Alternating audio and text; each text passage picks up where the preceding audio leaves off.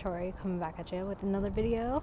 So today I thought we'd go to the Osaka museum, not museum, the aquarium, and it looks dead and I don't know if there's people there and it's really weird, and I am gonna try and go on and maybe go on a Ferris wheel after, we'll see. So let's head into the aquarium.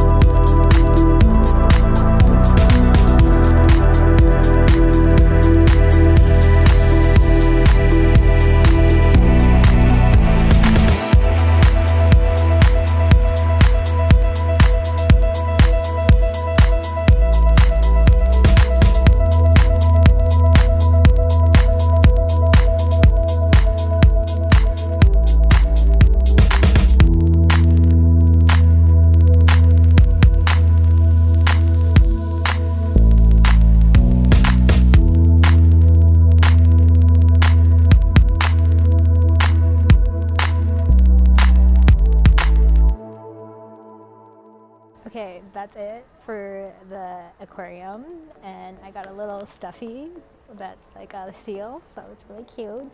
And I think if you're in Osaka, you should really check out the aquarium. It was pretty neat, and read the signs, like it's really interesting.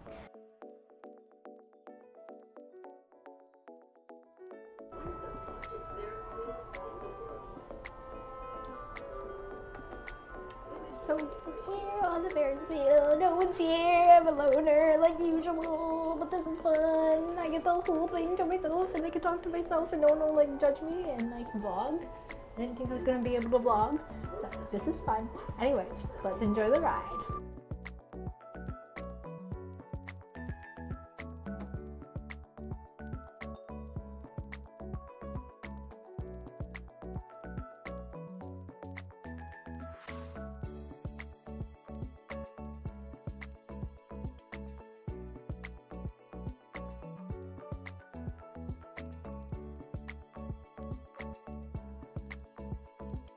So apparently this Ferris wheel can predict the weather, and if it's red, lights up red, it is going to be sunny. If it lights up green, which it's green right now, it means it's going to be partly cloudy. And then if it lights up blue, it means it's going to rain. So tomorrow's forecast is partly cloudy. Huh, huh, huh.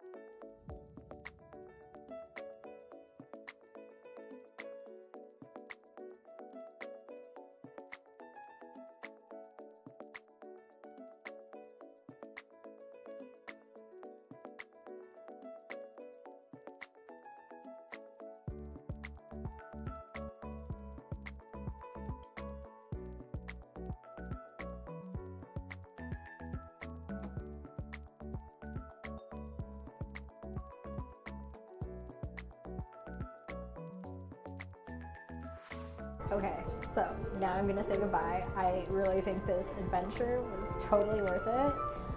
The Ferris wheel is just gorgeous, and I went like at almost sunset, so it was pretty cool to get like some sunset pictures. And you really can't see me, but this is horrible lighting. The aquarium was amazing. Definitely learned a lot, and it's just so pretty, and love all the animals there. And I'd recommend, if you're in Osaka, go try it and try this Ferris wheel while you're at it too. Why not? Because it came in a package. I don't know. Anyways, that's all I have for you guys today. I hope you enjoyed. Make sure you like the video. Make sure you subscribe because I post every Monday.